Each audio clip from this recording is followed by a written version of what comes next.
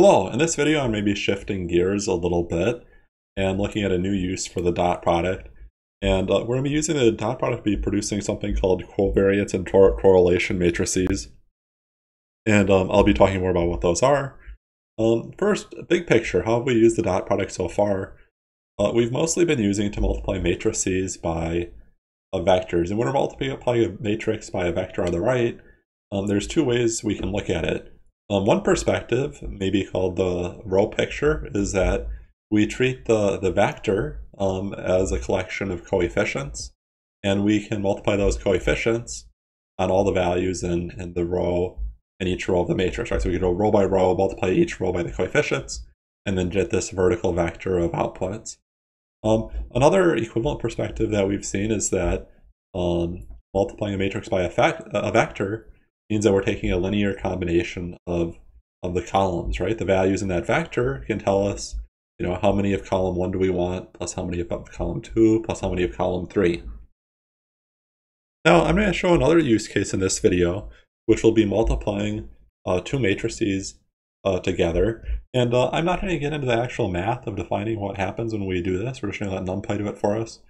And I'm not going to be doing it in general. I'm just going to be multiplying the transpose of a matrix by itself. When I multiply the transpose of a matrix by the matrix itself, we're going to end up with this nice square table that describes the relationships between every pair of columns, right? And there's different relationships depending on how we kind of pre-process the data. So to set this up, I wanted to create a table with some really strong, obvious relationships between the columns. And so what I'm imagining is that we have a bunch of rectangles in the world, and I don't care what those rectangles represent. Maybe they're tables, or maybe they're property lots, right? And whatever, there's a bunch of tables in the world, or rectangles, and we have a bunch of measurements of each rectangle. If you're measuring a rectangle, maybe the obvious things to measure are what is the width and height of it, right? So I have W for width, H for height, and I'm imagining that those measurements are in inches, and I'm just randomly generating that data. Now, let's say we have a pretty redundant data set, and somebody else comes along and they make the same measurements, but now they're measuring in centimeters, right? So they want the width in centimeters, height in centimeters. Now, hopefully, right, if they're doing a reasonably good job, they're going to get the same measure times 2.54, because there's 2.54 centimeters per inch, right? So they're going to get that. There's some redundancy there. The other maybe less kind of obvious redundancy is maybe somebody wants to measure the circumference or border of the rectangle. And so what are they doing then? They're kind of measuring the horizontal dimension twice for the two sides, and then the horizontal dimension twice for the other two sides, right? And so there's some redundancy here, right? I mean, if I know these two, I should be able to compute these other three things, right? So very obvious relationship.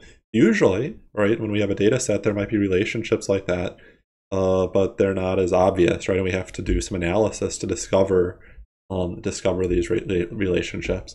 And so to make this more interesting, I've added some noise to all these measurements, right? So this is not exactly 2.54 times this other column. There's some noise there, right? Because maybe these two people measuring, each had some error in their measurements, some small error. Okay, so I get some sort of data frame like this. And I have all these columns. We know what the relationships are between these columns, but now let's pretend we don't and see if we can rediscover these via analysis. Okay, I want to figure out what is the relationship between these. And so like I said, we can figure this out by taking the dot product of the transpose of a matrix and the matrix, right? So I do that, and I get this array here. And the first thing I'm going to be trying to work towards is a covariance matrix. And so, well, let's see what the general form of this is going to look like at the end, right? So I want to have this covariance matrix. This is not done yet, so don't be taking too close of notes, right? We're going to be working towards the covariance matrix. But what I'll often want to do to make it a little easier to visualize is I'll want to throw it in a data frame like so. That's a little easier to visualize. And more importantly, I can put the labels on each row and each column. So the columns of this nice covariance matrix I'm producing are going to be the same as the ones in my original data frame, right? And what's maybe more interesting is that along the rows, those are also going to be the same as the columns in the original, right? So the columns in the original are going along both dimensions. And what this is going to let us do is we're going to be able to look up a number, and that number is going to tell us something about the relationship between this column and this other column, right? It's very common that we're taking columns in the original thing and then kind of putting those columns along both dimensions. Okay, so this is not a covariance matrix yet, because there's some pre-processing we need to do, okay? One of the things we need to do is we need to center the data, or people might say zero the data. What I mean by that is that the columns I'm working with, right? So this is kind of summing up all the columns. I'd like each column to average out to 0, okay? And so how am I going to do that? Well, I can do something like this. I could say data frame minus data frame dot mean. And what does this mean? This means here that this value, first value, is 19.7 inches less than the average, which I guess was this, right? This value here means that it was 7.29 inches above the average, and the average was this, right? So I can do this, right? I kind of center the data, right? It's not this original numbers, but still has the same distribution, right? But now it's centered at 0 of elsewhere. So maybe what people commonly do is they might put that in a data frame called something like data frame 0. Head. And look at that. And when you're doing these covariance calculations, you have to do that on your zeroed matrix, right? So I'm going to put 0 here in all the places, like so. And so that's good. And the other thing that we have to do is we have to normalize in some way. We have to divide our matrix by how many rows there are in our data set. So maybe I'm going to divide by how many rows are there, or however many there were in the original data frame. So I'm going to do that. And this is almost a correlation matrix, or covariance matrix, excuse me. Covariance is kind of measuring, if I'm looking at two variables, how much they vary together or differently. Now, if you just have one row of data in your original data set, you can't really be computing covariance, right? I mean, what does that even mean? I only have one piece of data, right? I can't really study something like variance unless I have multiple samples. And so really, we don't really get any credit for variance coming from the first sample. And I'm not trying to talk about that further, but if you've probably seen this before if you're in a stats class, and instead of dividing by the length of the data frame, we'll divide by the length minus 1. And of course, if it's a very large data frame, I have lots of rows, it doesn't really matter that I'm doing this, right? So don't worry about that too much. You'll learn more about that in a stats course, but I'm not trying to spend time on it.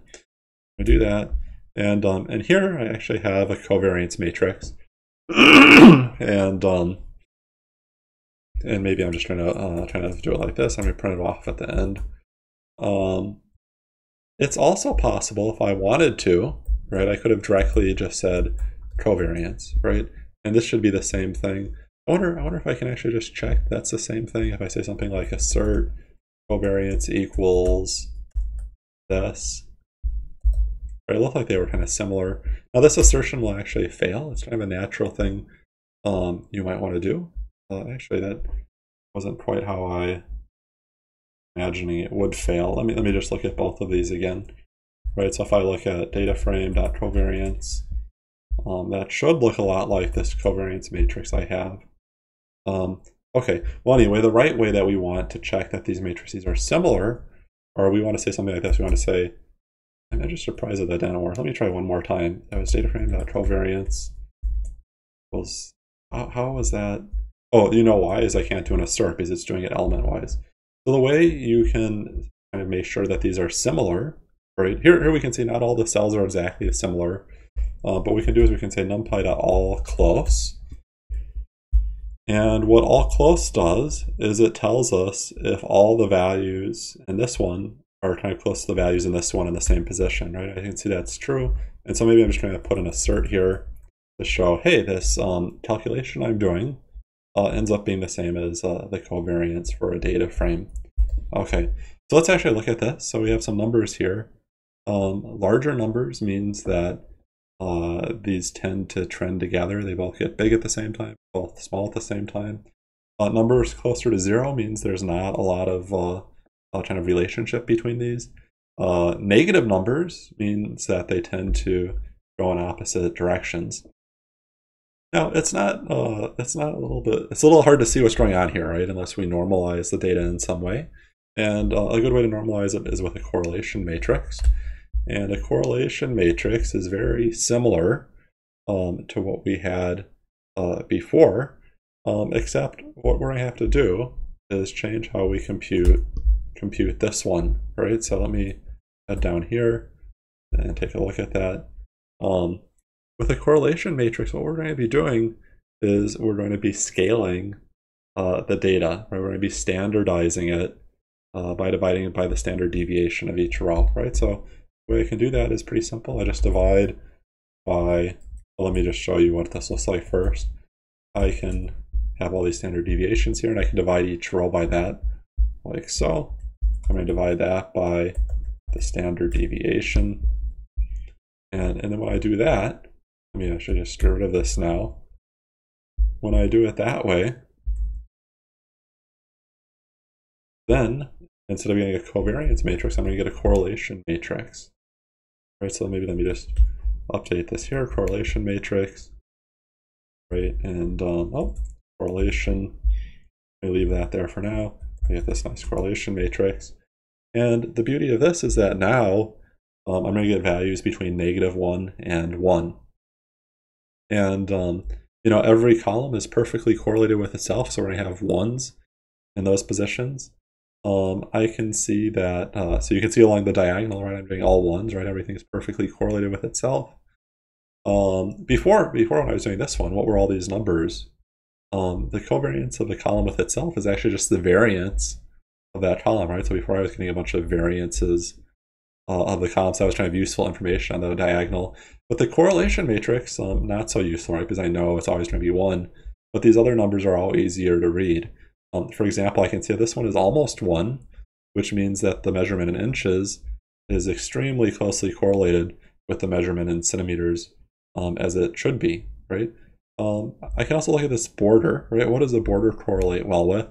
The border is very correlated with both the width and the height, and that's true whether it's in centimeters or inches, right? So I can see that this is a pretty meaningful thing. Now, it turns out that I can also compute the same thing by directly just saying dataframe.correlation like so, and that's going to be the same result. And let me just prove that, right? Dataframe.correlation should be very close to correlation matrix I just produced.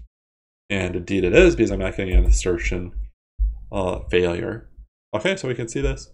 What we're going to be doing next time is we're going to be looking at how we can automatically pull out interesting information to describe this correlation matrix.